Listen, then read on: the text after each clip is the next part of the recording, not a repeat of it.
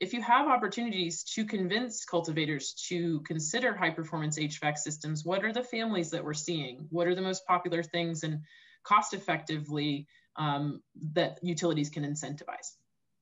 Sure.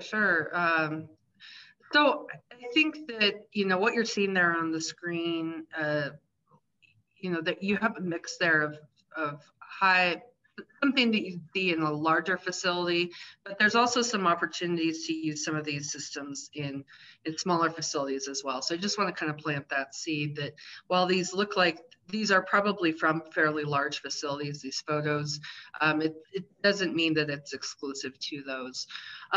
So I think that, free cooling is really a lot of what we're talking about here today.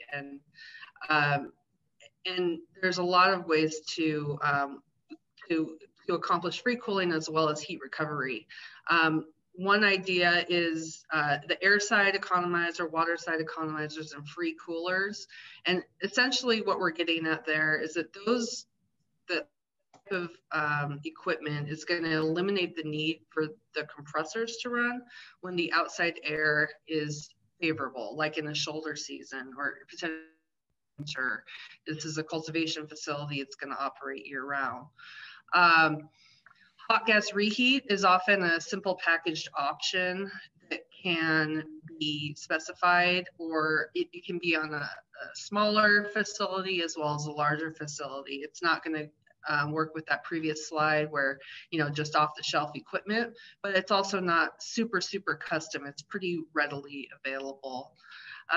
And then there's also the concept of the heat recovery wheel, whereby the energy from the outgoing hot and humid air can be transferred to a cooler, drier incoming airstream without mixing air streams or losing CO2 charge in the cultivation room. And that's an important part.